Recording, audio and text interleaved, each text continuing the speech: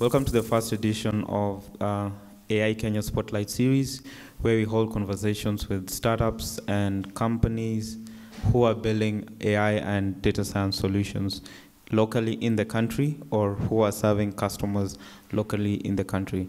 So the main reason we have this conversation is we hope that through these conversations, our audience can understand the technologies, its implications, and benefits generally. So I'd like to introduce our first guests today, who are UTU. So our first speaker will be Bastian Blackenberg, who is he's actually Dr. Bastian Blackenberg, who is currently the CTO at UTU, and he has a PhD in distributed AI. So welcome, Bastian.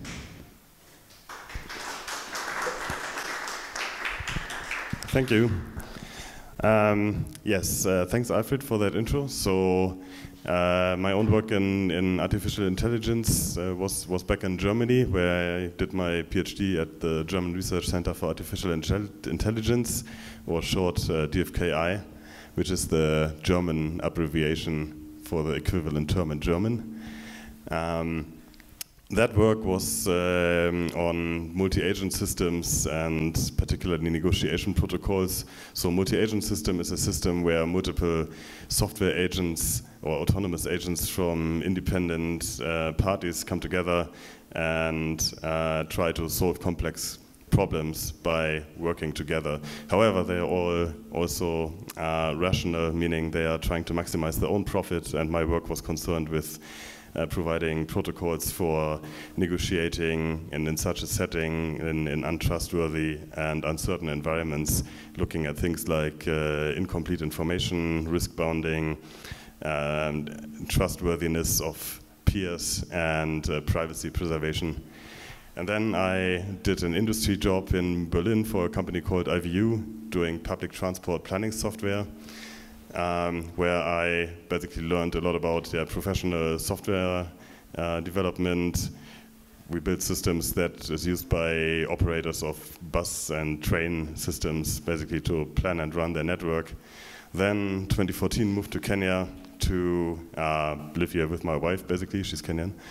And around that time, I met the tech team of the startup Maramoja, which we then I joined them as a co-founder because they were looking for a new tech lead. So the team was very young at the time. Basically, all people just right out of uni, and it's a bit challenging to build a production-ready system without any experience in the industry, actually. So so they were looking for some help, and I co-joined them as a founder. And then we gave this up a little Kenyan twist, if you like, comparing it to other taxi apps like Uber or Taxify. We allowed clients to basically choose a driver and show to them at the time when they choose a driver which is their own favorite driver or which is their Facebook friends or phone book contact's favorite driver. So in short, we implemented what we call a personal relationship-based trusted recommendation system. And doing that, we realized that this sort of recommendation system is also relevant possibly for other services, like find a trusted nanny, doctor, whatever service, where trust plays a role. And in fact, if you ask around people who they go to find any services like that, make a decision like that, then you almost always get the answer that usually people trust their family, friends, whoever to give a recommendation. And this is now basically what UTU is all about. So the overview I'm going to give on UTU is basically sort of our pitch deck. We asked a lot of people about making choices how they choose services, particularly when it involves any of your personal health, personal assets, anything where trust plays a role. And the overwhelming majority of people trust basically known friends, family, whoever to give a recommendation. And so the problem that we have then with current online services or marketplaces is that basically all of the reputation systems that are in use today, like the star ratings or the review systems or whatever, are based on transactional trust. Even credit scores basically look at your transaction history and then compute some probability that you might default something in the future. So they basically all miss out on this human relationship dimension that we think is really very important, and we are actually not the only ones who think that it's important. So this quote is from Eric Schmidt of Google, for example, which underlines that this sort of trust network or trust layer is really not something that is limited to one app or one marketplace. It's something that underlies basically the whole economy of online transactions, or any transactions really, but in online transactions it's obviously more difficult to achieve because we are not talking directly to each other, but over the network. So UTU's approach is now, we basically developed this very simple trusted recommendation service for the taxi app, and UTU is now taking that and building it into its own product, offering it as a service.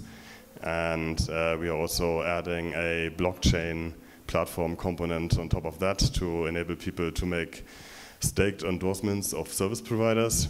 So instead of just favoriting a driver, you can now say, okay, I like this driver so much that you're actually putting 10 tokens on him, and then if that is a successful endorsement, meaning we show the recommendation of you to some of your friends and they take that driver and they also endorse them, then you will be rewarded according to the amount of tokens that the both of you staked and some other parameters. So what results is basically a graph that looks a bit like that, where we have service providers, we have clients, some of them also might double in some rules, so your taxi driver might be a client of a hairdresser or something like that. So we get that kind of network and different kind of relationship between people about what they like, what they don't like, how they are connected, Facebook, phone book, whatever, and other things that we might learn in the process of providing services, and then hopefully getting feedback. And that getting feedback is the other component of that platform, where we also reward people for basically providing profile data. For example, you can nowadays download all your data from Facebook and Google. You might encrypt it, upload it somewhere, and then use our platform to manage access right to that data, saying, okay, that or that service may access the data in this or that situation. And when you do that, and they actually find it useful, meaning you don't provide fake data, then you will also be rewarded for that. But we might talk about these technical details later a bit. So coming from the taxi app and transport side, we already scaled that up a bit across Africa. So we have a couple of franchise partners who are using our technology in some other places like Ghana or Cameroon. And the thing is that we are often approached by other companies who somehow find us on the web and then say, okay, this model is really relevant in our place too. So that just basically confirms our assumption that this is not only a Kenyan problem, but it's actually a worldwide problem. Although in the case of taxis, it's more relevant in some places than in others. So for example, it's also very relevant in India, where there's a lot of crimes happening between drivers and clients. It's less relevant in the West because when you are in the places where Uber and Taxify were built, I mean, for them, drivers are just commodities. So they don't really care which driver they get. Nobody in Germany stores drivers in their phone books. So you just get anyone, and there's not a trust issue. However, if you are looking at something like babysitters, then it's very different, of course. Now, practically, this is approximately how it might look. So our current taxi app looks a bit different than that, although similar in principle. But basically, the point is that we show these sort of qualitative statements about people that you hopefully know and trust recommending a service. So instead of showing you some number, like this babysitter is trustable to a degree of 87.6%, do you want to put your daughter's life in her hands? You know, most people cannot really make a lot of sense of such a statement, given such a number that usually is the result of some complicated computation. And if we show you instead that, you know, your very good friend so-and-so, who also happens to have a daughter in a similar age, really likes this nanny, then that's a much different statement that most people, we find, trust more.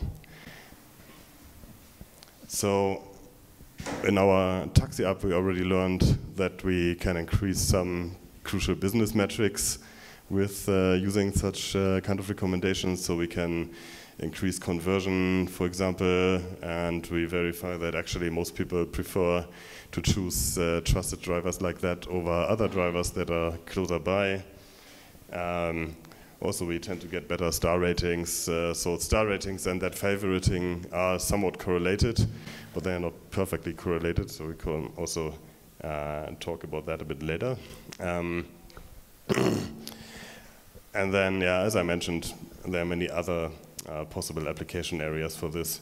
There are also some other platforms who are working in the trust space, and when you look at the two dimensions of whether a trust mechanism is actually a product or a platform. So a product means they have their own website, so you would go, if we were a product, then you would go to UTU.io and then try to get recommendations for services there.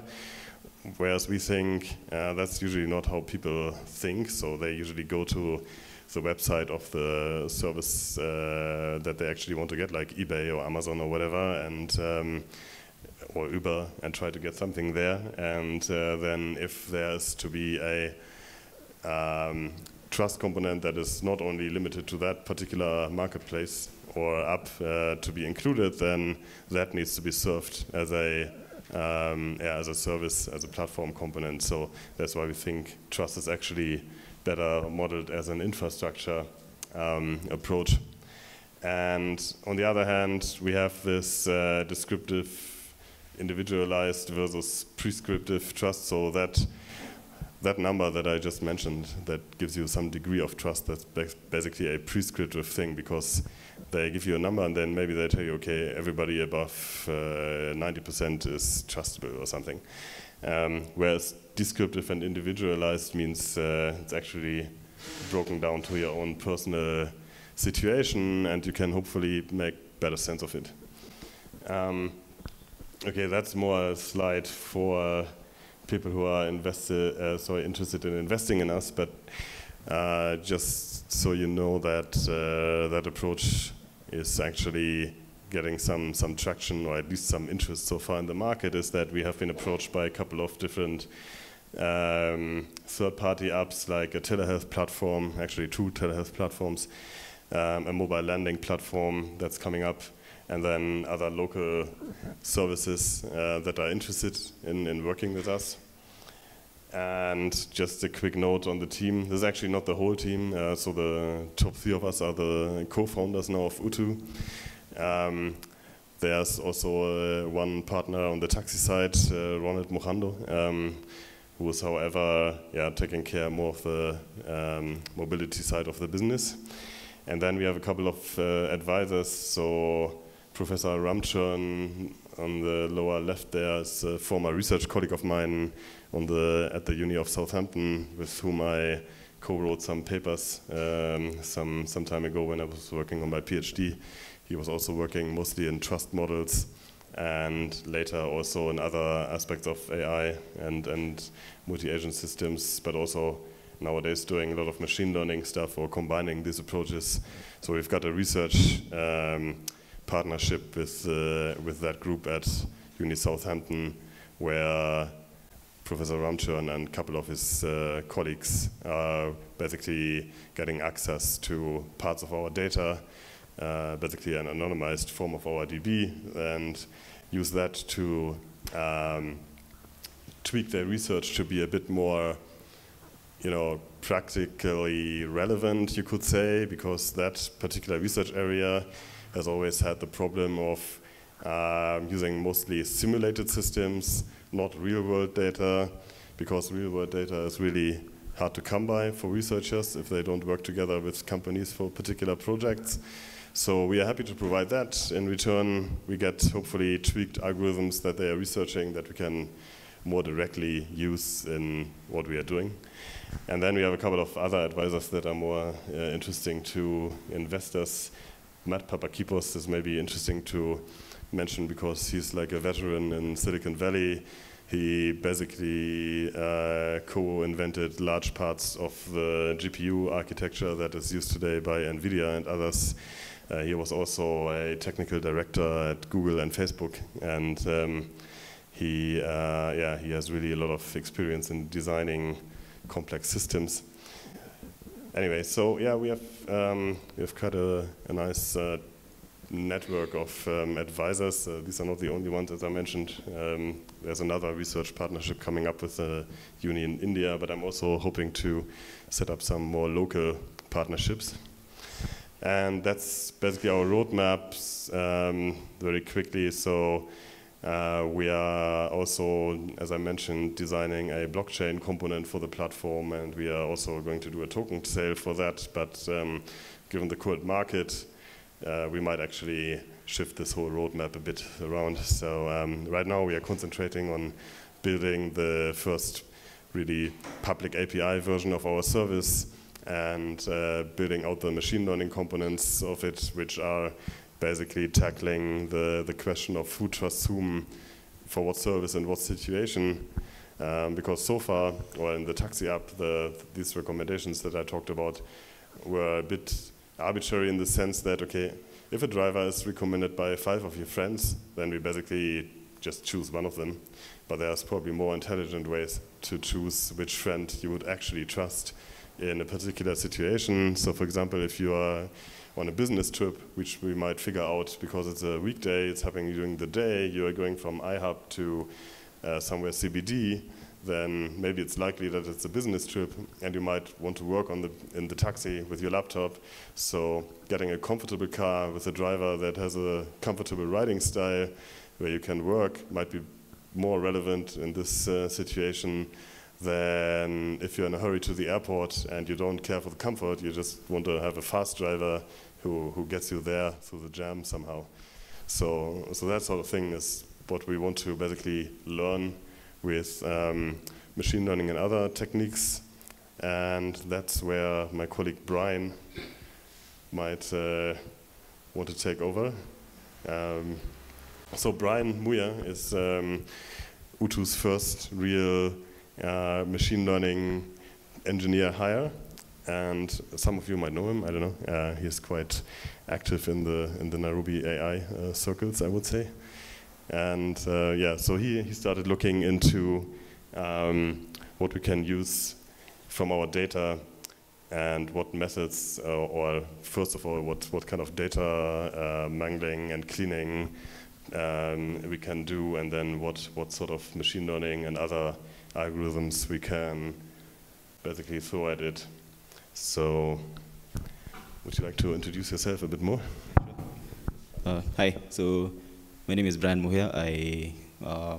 I'm the machine learning engineer at UTU. My background is in mathematics and computer science. I worked a bit for consulting companies, which actually worked with IHAB Consulting. And then I worked in health informatics for 3 years. And then during that time, I was teaching myself machine learning. And now I have the responsibility of finding out how the different users for different kinds of services recommend services to each other, how trust of the recommendations evolves across time throughout as they transact with each other, and to maintain this track record of people and services that they've recommended, to maintain like a small list of services that a user can recommend to anyone else. It doesn't have to be just about drivers or nannies or anything, just really like a general sense of the kinds of things that one would be trusted to recommend. And it's really based on your experiences, the kinds of things you evaluate. Yeah. So our initial approach right now is what's called content-aware recommendation. Some of the content here is in the form of his transactions, and it's also in the form of social connections. So we sort of combine the two and figure out which people to trust more for which kinds of services, based on how they've used them and how they recommend. So as you can see, like, we want to build something which looks a bit like this kind of graph, where user A, this is only about users, not about services. So one user trusts another user, who trusts another user over and over and over.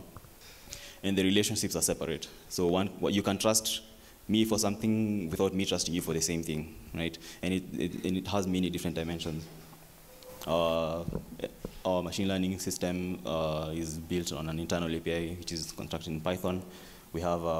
We basically do all our analysis in 3 systems, Pandas, NumPy, and PyTorch. We visualize things using Matplotlib and Seaborn. The main structured data set is stored in a combination of MySQL and CouchDB or Mongo.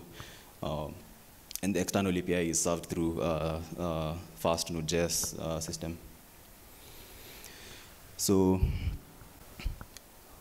that's the overview that we've done of the things that we do. And some of the decisions may seem unusual. For example, why we use PyTorch. So this is like a technical detail, but I think it's pretty important given that a lot of people in the machine learning space consider many other things before they look at PyTorch. And the reason is because it works very well with other pre-existing systems, and you can move data to and from these systems in such a way that you don't actually have to change how you think about them. You can use it in the same way you use NumPy. You can do the same kinds of linear algebra operations using NumPy, and it's a very simple technique to convert data from the processor to the GPU. And it's useful for parallelizing techniques, such as the recommendation engines that we're going to build and neural networks. It's very fast and it's very dynamic. So these are the resources that I've learned the most from. Over the past 2 years or so,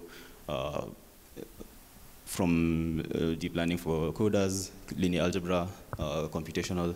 So these are the things that have taught me the most over the past couple of years.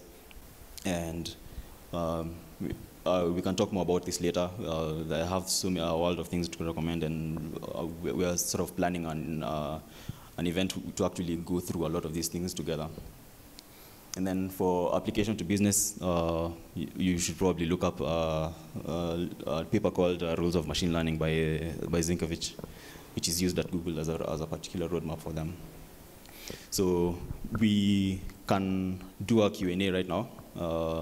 If you have any questions about the technical side or the business side or any of the ethics involved in combining social data with recommendation, I know a lot of you probably think about this a lot. So let's go. You can ask me anything. My name is Terry. I'm just a student. So I was interested in their trust infrastructure, but I want to understand something like a house help. When we used to have an agency that recommended house helps to other people, one big concern was, I don't want a house help who's worked for me going to someone else's house and then exposing everything that we know, like talking about my private matters, or who comes to visit me, or what do I own in the house. So my question is, where do you draw the line in terms of saying, this person is recommended by, let's say, a level 1 or 2 or 3 of your friend, depending on how close you are, without revealing who exactly has recommended. So people would be more open to getting a house help without worrying about that person going and exposing their personal information.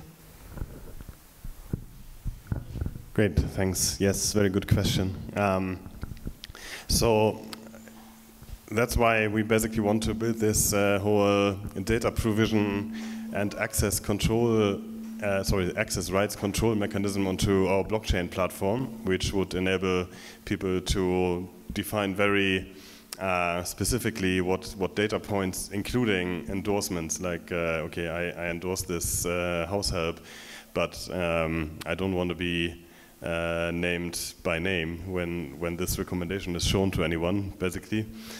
So that's exactly why we want to do that in this way. And so some of my own research has actually looked into how to anonymize to a certain degree things like that. So for example, instead of showing a recommendation like, okay, your friend David recommends this house help, you would show something like, one of your very good friends recommends this house help, and then it depends on how many very good friends you actually have, on what degree of anonymity you would have in that instance.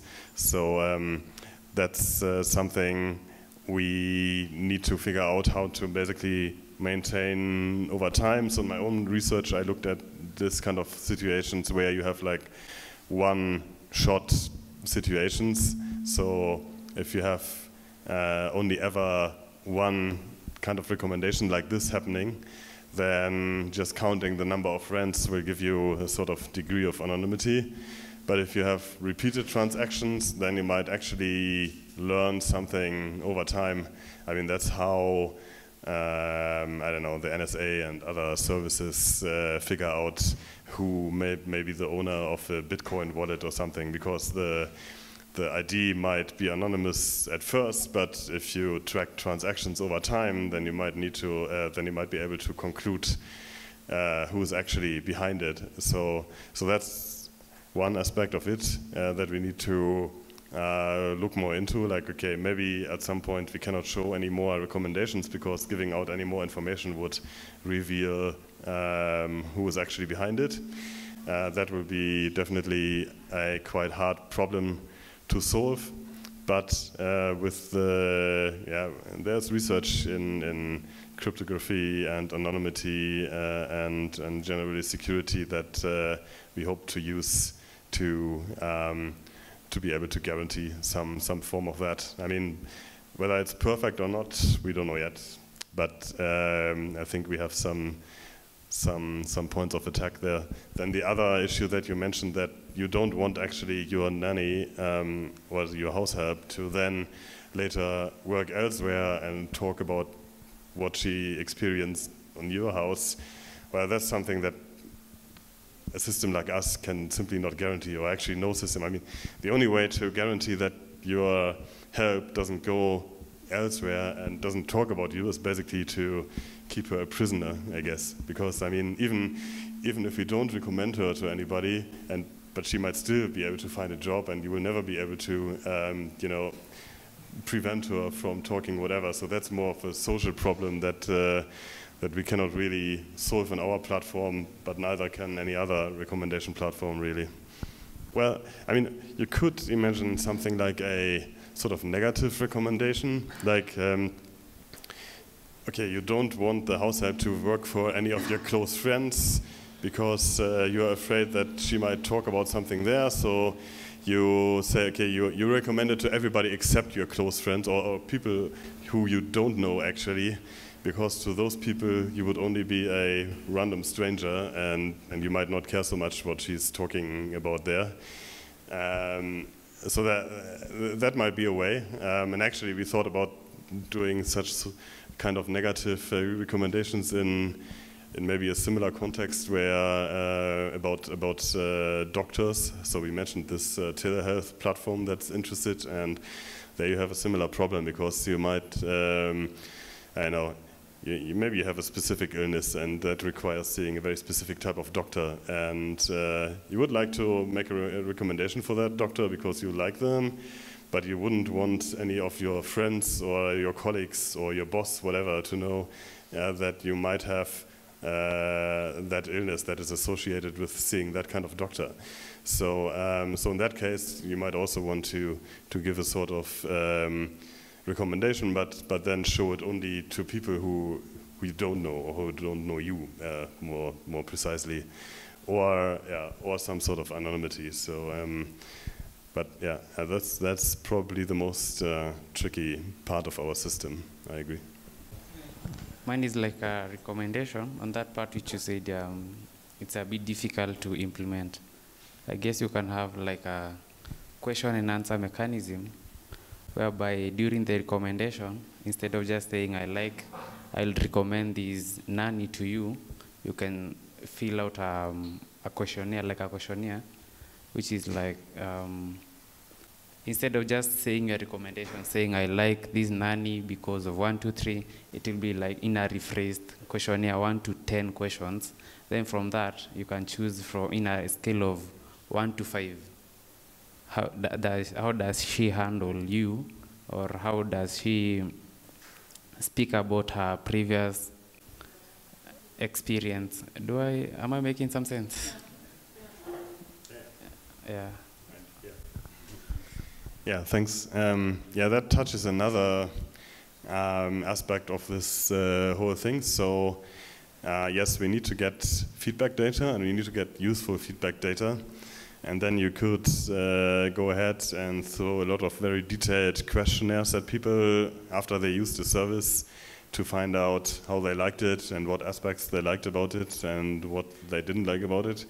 However, if you show people like huge questionnaires like that, okay, I don't know how you feel about it, but when I get these kind of, please answer this survey for us so that you have a 1 in 10 billion chance of winning a pencil or something, and then I'm given like a questionnaire with 50 questions, then I just think, whatever, and I will do something else, right? So, so the trick will be to figure out what exactly is really important for that kind of service for most people, and then give very focused feedback forms that are short, so people might actually answer it without being put off or thinking that takes way too long or whatever. And also be very clear about it. And then, yeah, we could, if we really need to figure out more parameters, then we can reasonably ask of any one person to give feedback about. We can randomize it, like, okay, certain set of people get this sort of questions, another set of people gets this sort of questions, and then make the UI, well, fun, basically. So one of our ideas for doing this is gamifying the whole thing. So when we talk about we are building a blockchain platform where we tokenize trust, and we have this token representing people's participation in the system by making endorsements and providing feedback, then that sounds like a very dry sort of math-driven algorithm, which it is. However, it doesn't have to look like this to the users. So we can build nice apps that look a bit like maybe some sort of online multiplayer role-playing game that actually are employing a lot of similar concepts. And most of these role-playing games are actually just mathematical models of stuff that people do. They get awarded points or credits, or nowadays actually most games use multiple currencies. So, so that population that is playing those games is already kind of used to this sort of mechanism. And what we can do is try to build our apps in a way that that hide the complexity of the maths and the AI and all that behind it, and try to just make it more fun. Yay, you have earned so many tokens today. Just answer these 3 questions, and you have a chance of increasing that by whatever. And things like that. So that's the lines we think along. And in that regard, we also have a very good visual designer, and she's driving us very hardly to always provide screens that look great and stuff, and that actually plays a bigger role than many like core developers think. But it definitely does make a great difference whether you implement a system and it works, but it doesn't look good. Then actually many more like normal people will not be very willing to actually use it, whereas if you manage to build a very nice UI around it, and UX also, then that might change. So yeah, that will be another of our great challenges, to build such a front end, basically, or front ends that people will actually like to use and then provide us the data that we need. Yeah, my name is Jarono Odhiambo, and I have very random or weird questions. First, I wanted to know which school, because you talked about your education. He didn't exactly say which school he was in, and I hope you studied in Kenya, yeah? I did. Yeah, which school were you? Jomo Kenyatta University of Agriculture and Technology. Yeah. So that's good to know, because it's a bit more relatable. Then another thing I wanted to ask is, why did you call it UTU? Especially knowing that it has a Kiswahili meaning for like Kenya, in Kenya. And another thing is, how long has it taken you, like from conception to where you are right now? And also basically what they picked out were challenges they saw when you were trying to bring this about. So we'd like you to talk about, or I'd like you to talk about, like, mention challenges that you people have met across the way, and also how you solved them. The main reason why I'm asking this is because most of us, especially females, people assume we're not pro-tech or pro-AI, but we have very many ideas that are very emotive-based, in the sense, like, most of the things we do are based on recommendation. Where are you getting your nails done? Who did you go see? Where are you getting your hair done? Everything we do is based on recommendation. So also, I'd like to know, if I was to start something, most of the challenges I'd meet on the way and how I'd solve them, just basic ones. So thank you. Yes, thanks. Was the first question about how long did it take us to get where we are from the conception, or was there? Oh, why we call it UTU? Yes, right. Yeah, so, okay, the three founders of us are all Mzungu, but nevertheless, we are a local company. I mean, we founded Maramoja here, and we grew it here. And also, basically, all of the other team is Kenyan. And also, this way of trusting drivers, or not trusting drivers, and storing drivers in phone books, that's also something that came from here. So basically, we like to think of our company as something that evolved through this trust problem on the taxi side, and then grew from there. And we don't think we would have gone in this direction at all if we had not been actually here and done it here. So I think the whole concept is very much a Kenyan thing now, because it really grew here, and that's why we wanted to call it UTU. I mean, UTU as a meaning humanity is, of course, behind what we think the core of our mechanism is, which is the personal relationships between people. So we like to think of it as a more people-based approach than some other AI approaches. So that's the reason for that. And that also answers half of how long did it take us from conception. Well, we didn't start out with a master plan for this trusted API. It was, as I said, rather growing out of the taxi side of things, where we built a very simple initial version of this. And getting there from having the idea initially, okay, when I joined the team, they already had this idea, but they didn't quite know how to build it. So that maybe then, from me joining until we actually deployed it, and then adding the time that they had the idea, maybe that took a year or so. Although it's just eyeballing it from my memory right now. Then the idea of breaking this off into its own product and basically founding a new company for that and all that took then much longer. So the first version of the Trust API, which was internally used in the taxi app, that was maybe developed in 2015, end of 2015-ish. And now we are just in the process of building the first really public usable version of the separate Trust API proper, if you like. But we actually, we are in the design process, and we implemented the first stuff for this, but we haven't deployed it yet. And these partners are basically now pilot clients who are coming on, and which are also getting, of course, very good conditions from us, because for us they are not only clients, they are also now partners who help us shaping and building how the API should actually look and work like. And so if you are willing to build a app for hairdressers or nail, whatever, then that's actually a great thing, because we actually think that the hairdresser use case is one of the best that we could right now find. We just haven't found a third-party app yet that that builds a hairdresser platform for Kenya. I think there's something there, so if some of you feel inspired, then please go ahead and talk to us.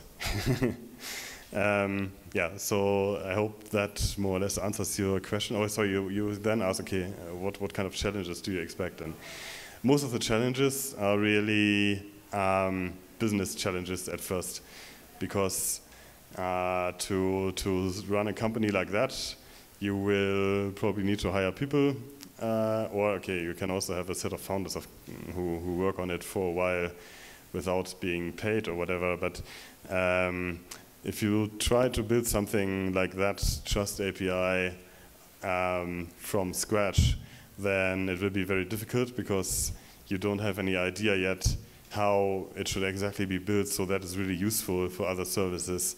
And also you will have a bootstrap problem with the data if you try to add something like those machine learning components on it. So where will you get that from in the first place? And that's where our taxi app history really helps us, because we grew that service, and then from there we are building this trust engine, meaning we already have a data set of Nairobi clients, which are many thousand people who have actually more than, okay, I didn't really look into the graph lately, but probably along the lines of 120 to 150,000 relationships between each other. So that gives us a head start of then now building this sort of service. And if you don't have that, then it's very difficult. So you probably need to look for partnerships with other apps or whatever.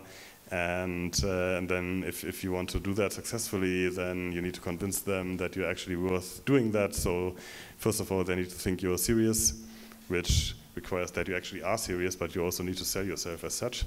So there's basically the whole issues of when you're starting a startup becomes relevant, and that's really a bit out of scope of this discussion. The technical side is challenging, but you can really only tackle that usefully when you sort of get your things sorted out on the business side as well. So the challenges to expect are, well, I'd like to go a little bit more detail on the business side of challenges, because the thing about systems like these, or basically any system which involves first basically building a kind of a market, is you have to solve a double-sided problem. You have to find sufficient service providers so that you can attract clients, right? So like you're basically selling to two separate groups of people, right? And the most effective way I've seen this happening over time is basically find the biggest service providers and sign them onto your platform so that they can work together. And even if they don't want to share data with each other, they at least have an idea of that they're actually in the same system getting the same kind of value. Right? So they bring their own competitive dynamics to the system that you're building. Right? Then the bigger ones attract smaller ones, and they attract their own clients as well. So that's usually how to start things like this, like two-sided markets.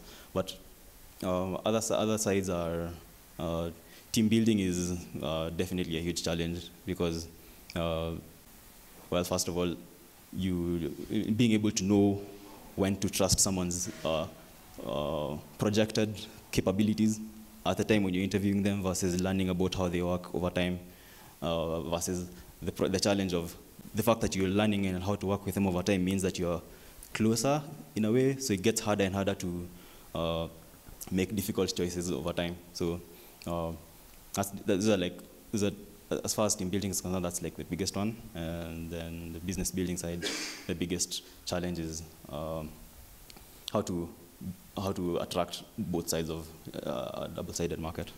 Yeah, I hope that answers the question that you asked. Okay. Yeah, maybe I just might very quickly add, I don't know if you've heard about the lean startup I mean, nowadays it's such a ubiquitous strategy for startups that I usually tend to assume that everybody knows it. But if you don't, then read either the original book, The Lean Startup, or actually I like this one better. The idea is that you start with something small. You just test out your initial idea in its simplest form. Maybe it's not even building something, just building a prototype or whatever, like Dropbox did, for example. They didn't build Dropbox in the beginning. They just put a website there and a download button. And there wasn't actually anything behind that download button, but they counted the clicks of how many people actually would download something like that, and then got a verification that, okay, it's actually quite a number of people who would be interested. So that's when they then started building the product. So try to find a way of having the most simplest form of what you envision to do, and then build something that's able to verify that form, called a minimum viable product, or MVP, where a product doesn't really have to be something real, as I mentioned, can be just something, yeah, a demo or whatever, something that is able to verify or disprove your assumption that that is something that people or businesses or whoever you're trying to sell to would like, and then iterate from there. Always doing the minimal sort of work.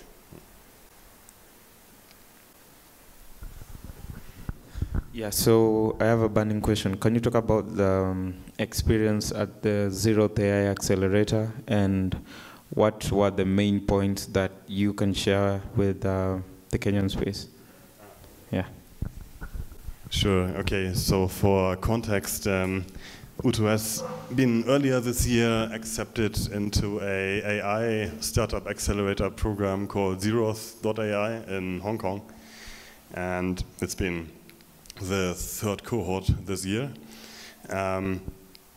So that program, I don't know how familiar you are all with like accelerator programs, but usually, traditionally, accelerator programs for startups give you some training or teaching or mentoring, and they require the founders or the whole company to move to the location of the accelerator and also possibly pay some fees.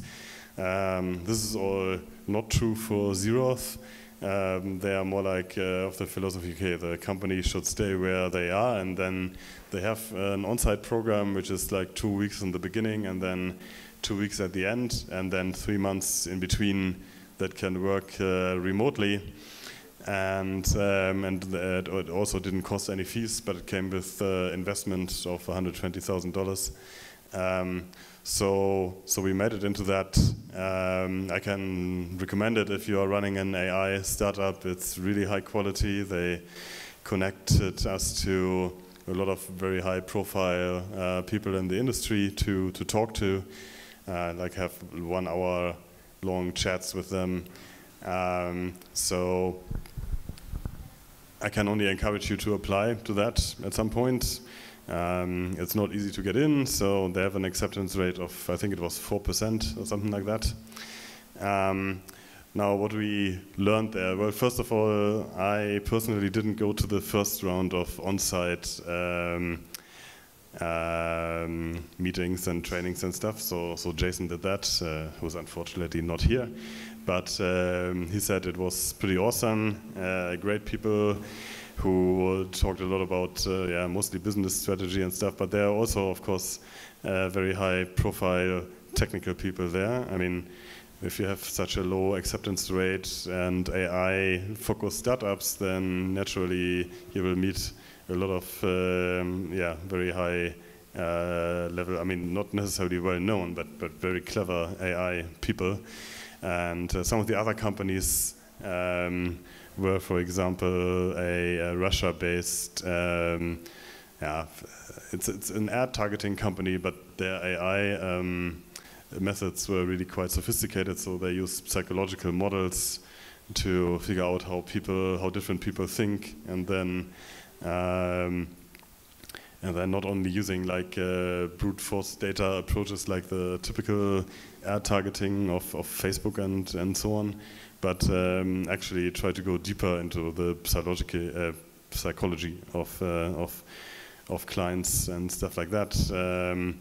Then there was another interesting startup that is developing a blockchain-based sort of speaker, so kind of an Alexa, but built on a blockchain platform and without a huge company behind it controlling everything like Amazon. And I mean, most of these companies, when I'm a bit vague about what they are doing, that's because most of these companies are actually pitching or have pitched since the start of the program in, when was that, March until now, maybe, I don't know, 2 or 3 times.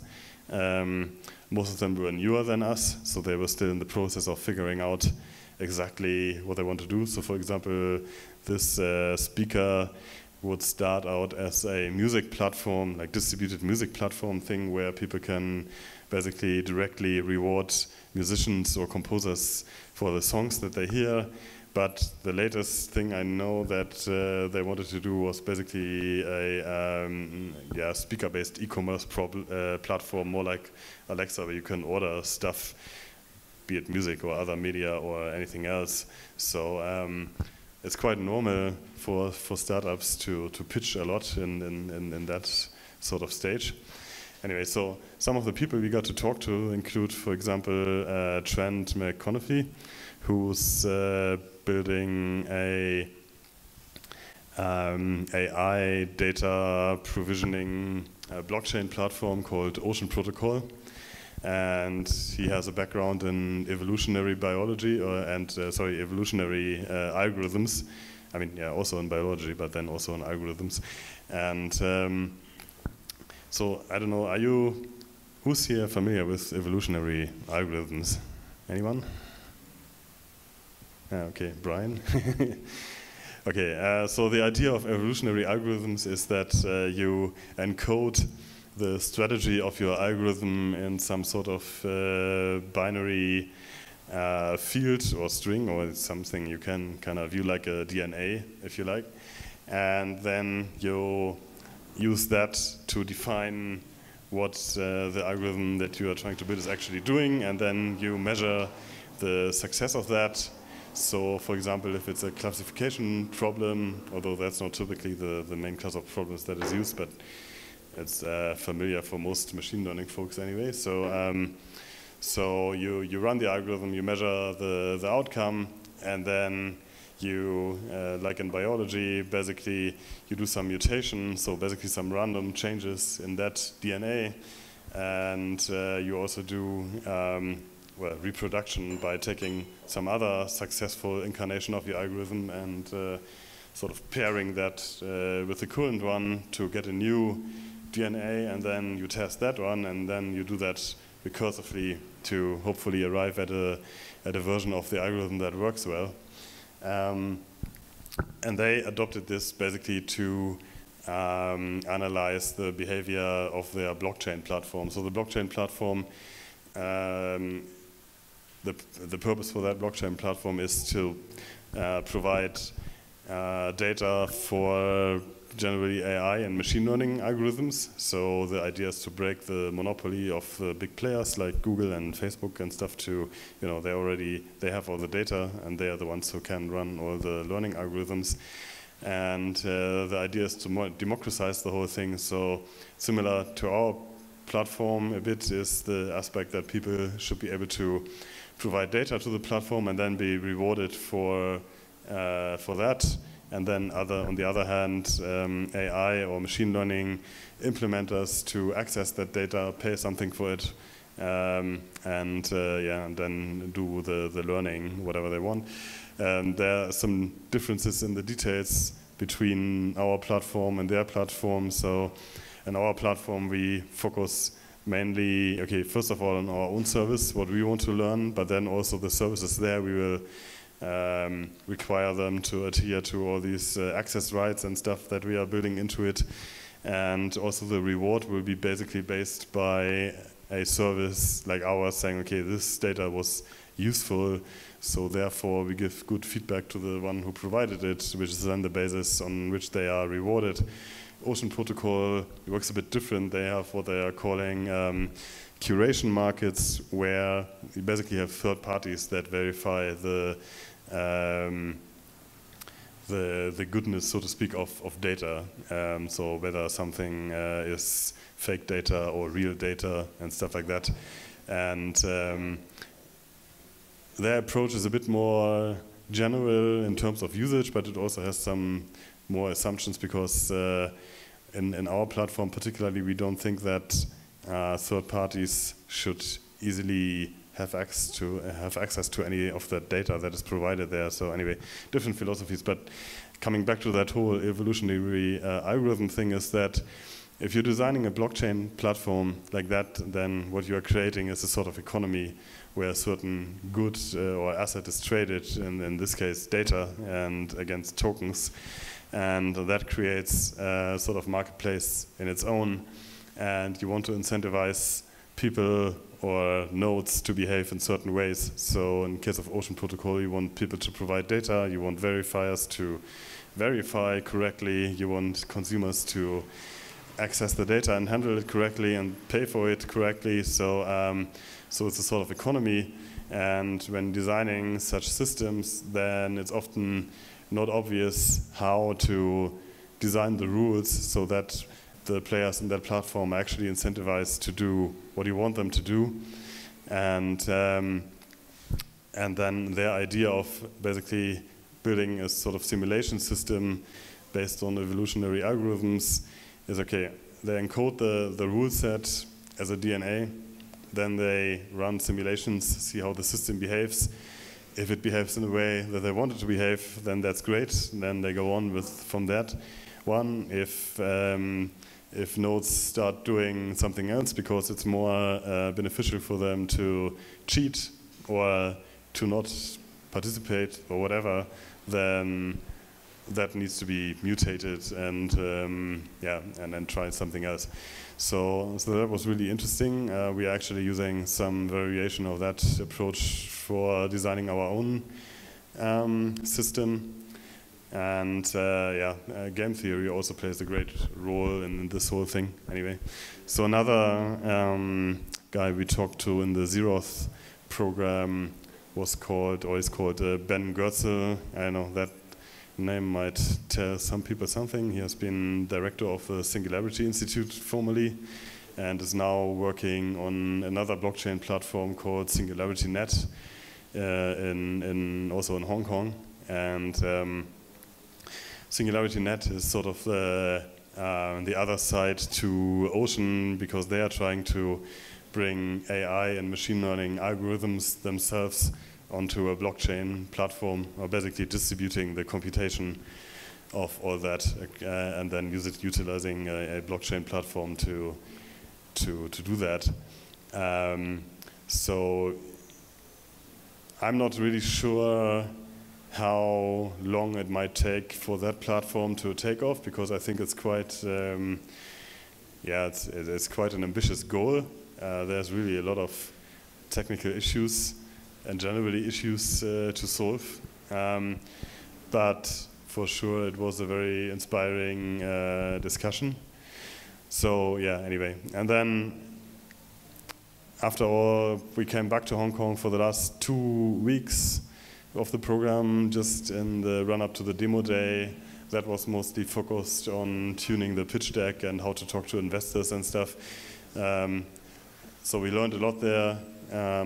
Though my own part, yeah, I was trying to focus more on the technical aspects of everything, but we were just getting the first version of our white paper ready to publish, and was really valuable to be there in Hong Kong and talk to all these people, because even though it's an AI accelerator, all of them are basically also blockchain enthusiasts. And yeah, Hong Kong is one of the best, or one of the most active places in the whole blockchain space. So it was really quite incredible what people we met there and what we could discuss. So that was really great. Learned a lot. Zeroth itself, the partners are cool. It's the main partner is Tak Lo, himself, yeah, quite experienced in the whole AI startup space, although he is not technical himself. Then there's Rodolfo Rossini, who's actually one of sort of semi-prominent figure in AI landscape. He has a sort of half technical background. You can follow him on Twitter, and he has usually quite a lot of useful things to say. Sherman Lee is more like in the blockchain space himself than AI, I would say. He's got a column on Forbes. Though I don't remember the name of the column, but if you Google Forbes Sherman Lee, then you will find him. So yeah, I think Zeroth definitely has been a great experience for us, not only because of the investment, but also because of all these great connections we made there. And it's also left an impression with others. So when we put out our first version of the white paper, we got contacted by Eternity Ventures. So Eternity is another blockchain platform, general one that's trying to replace Ethereum as a general smart contract platform. And we had met their team, or part of their team, first in Nairobi here when they came to the World Summit blockchain in March also. And then I had put some intro of ourselves onto their forum. And yeah, when we were just finishing up in Hong Kong, basically they contacted us because of that and invited us to apply for their own incubator, which we did and which we also got into, and where we also got investment from. And they were really impressed with us being part of that Zeroth. So yeah, I can only recommend Zeroth in short. How does your trust infrastructure apply on P2P e-commerce? How do you implement it on P2P e-commerce? Yeah, I would say generally it applies to peer-to-peer transactions, because it's not so much useful for classical business to clients, because it's about recommending specific providers to clients. So that's by its nature a sort of peer-to-peer system. And generally, if you have a system where peers can be both clients and providers at the same time, that doesn't change it. That's just one more step into a true peer-to-peer system. But the thing is, for us to serve the recommendations, we need some sort of UI where we can do that. So that's why we target like platforms, like our own taxi app first, and then that telehealth platform is for finding health service providers for clients, or that peer-to-peer lending platform is finding lenders for clients. So that's actually a peer-to-peer system, even if some of the lenders are mostly lenders and not borrowers themselves, and most borrowers are only borrowing and not lenders. But theoretically, each node could be both. So so our system is really built for peer-to-peer, really.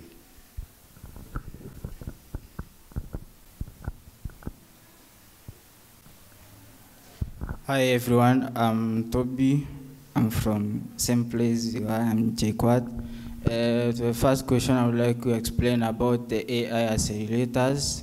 The second is, in your case whereby you have said your friends have implemented the blockchain, how, let's say, customers have been paid, either in what forum, and also to the upcoming people, let's say, how are you focusing on the people on those sides, like in Rift Valley, those who have no idea, that case? So an accelerator program in general is a program that runs for a couple of months, usually maybe half a year or so, to help startups with typical startup issues, like how do you go about designing a strategy, what should the roadmap be, how do you compute your financials, all that stuff. So that's like the general accelerator approach. Something like Y Combinator is maybe the most famous one. So there are better and worse accelerator programs. We have only ever been to Zeroth, and then that Eternity, that wasn't really an accelerator. It was more like what was it? sort of a workshop series with pitching event. Anyway, so I mean, Eternity was very good. Don't get me wrong, but generally accelerators try to get startups from idea to the first small step of scaling, if you like. So basically make you investable. And usually they end with what is called a demo day. So demo doesn't mean that you actually demonstrate your system. It just means that you're presenting a pitch deck similar to what we showed here, and then trying to convince investors to put money into your company.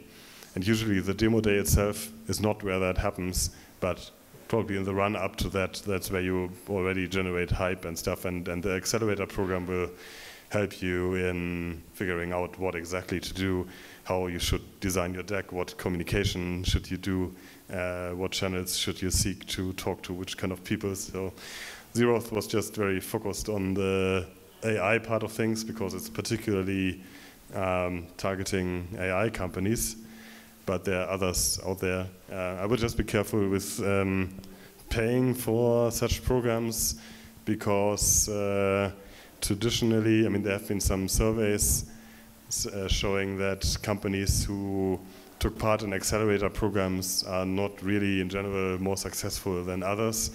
So taking part in an accelerator doesn't necessarily increase your chances of success. It really depends on the particular program, but if you have to pay for it, then probably the chance is high that it's just a business for them, and they are not maybe so genuinely interested in the actual success. But yeah, in that regard, Zeroth was really good because yeah, it's basically free. I mean, okay, you have to travel there, or at least one has to travel there. And I mean, theoretically, you could also do it completely remotely, but it's usually worth being there because the sort of communication and insight you get by being there is generally much better than if you're taking part in such programs only remotely. So I hope that answers that for you. The second question of friends building blockchain platforms and how you get into it. Yeah, okay, it's a really sort of wild field right now.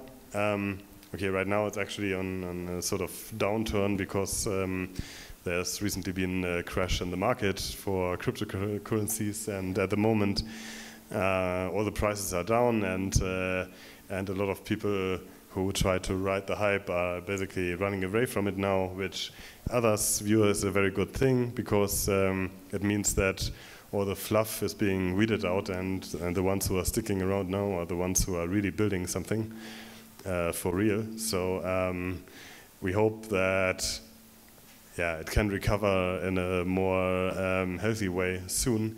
So if you are interested in getting active in blockchain, yeah, okay, it's a difficult question because it really depends on what you know, who you are, your personality, and your goals on whether to decide to build a real platform on your own, or look for people who start building that with you, or you'd rather try to join an existing project. I mean, the completely Wild West era where everybody just started to rolling their own, I think they're a bit over right now. I mean, okay, if you just do it as a hobby or just do it for learning, then why not build your own blockchain platform? But if you want to be successful with it, then yeah, because of the sheer number of platforms and actually really good approaches that are already out there right now, it will be more difficult than it was a few years ago to get something going in that sense. So the best thing you can do probably for most people is to look for others who are already active in the space and just try to, well, if it's a company, apply. If it's a open source kind of based group, whatever, then just join them, start contributing little stuff, very similar to joining an open source effort, basically. there's also some places in Nairobi that I can recommend. So UTU is running our own co-working space called UTU House. We call it Home of AI and Blockchain. And we are co-hosting EOS Nairobi. So Roslyn just walked in, for example. She's working for EOS Nairobi.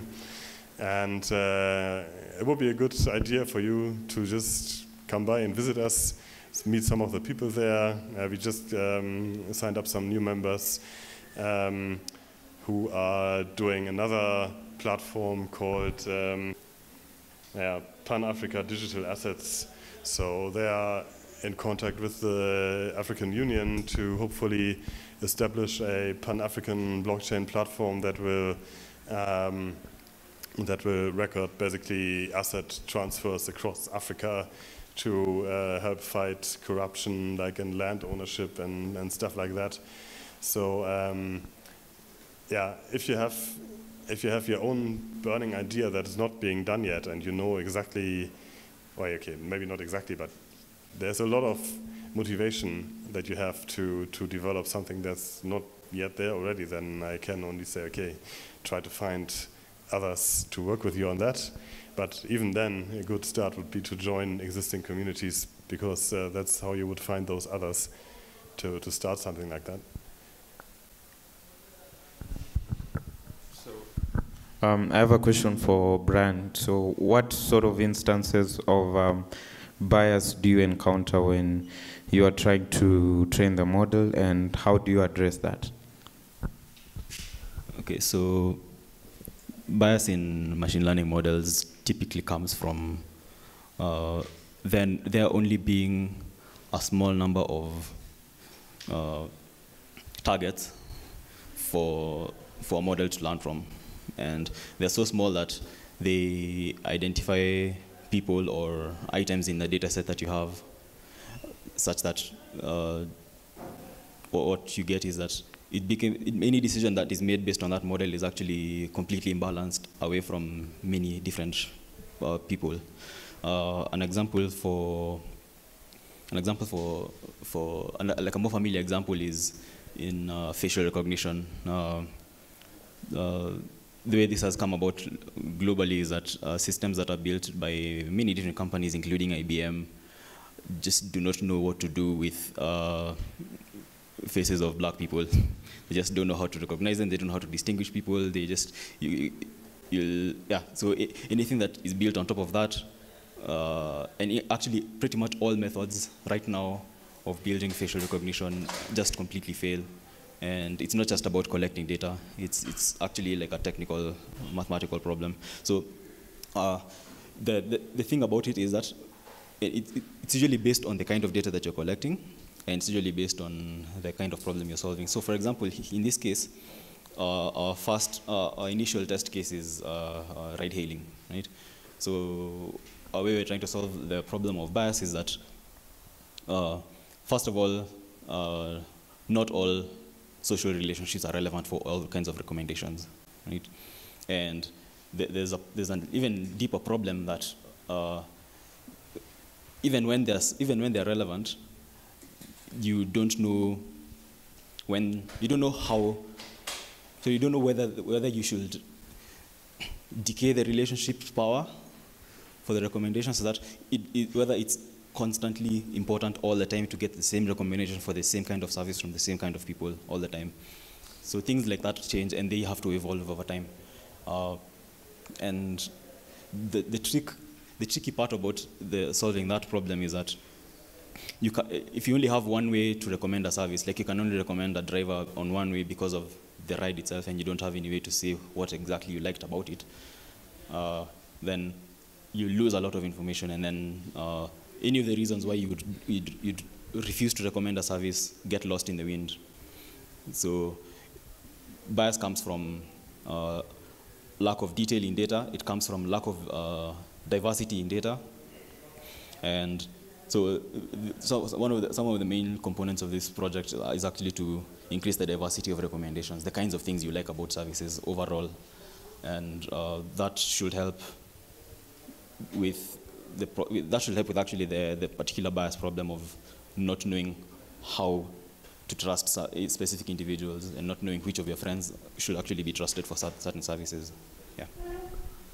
So, thank you. I'd like, first of all, to thank Bastian and Brian for that great presentation. Thank you for sacrificing your time to come and sort of share, educate, and motivate us to sort of understand artificial intelligence and the intersection of how that comes into building trust infrastructure. Yeah. Yeah, to that, most of what we do is not totally selfless. So UTU will also be hiring again sometime soon. And we are going to need a lot of more AI, machine learning, and also blockchain developers. So yeah, if you're interested, keep an eye open. We might post something sometime soon, but also email us. Okay, we didn't put our emails up there, but I think our UTU Trust on Twitter is there, and then you can email us at Brian or Bastian at utu.io if you're interested. I also encourage particularly the ladies to do so, because we would also like to try and diversify our team more, because most tech companies, we have a very abysmal rate of female to male developers, and would like to improve on that. So yeah, thank you all for coming, and hope we can keep in touch. Yeah, and then I'd also like to thank What's Good Studios for covering this event. So for the guys who came late, or for the people who are not here physically, they'll be able to watch this event and also learn from it. And lastly, I'd like to thank iHub for hosting us in this amazing space. And that's it. So I encourage you to sign on to Meetup, follow us on Twitter, join our Facebook page and group. We have a page and a group for discussions, and then we also have our website, aikenya.io. So we'll keep having more guests. So thank you for coming today.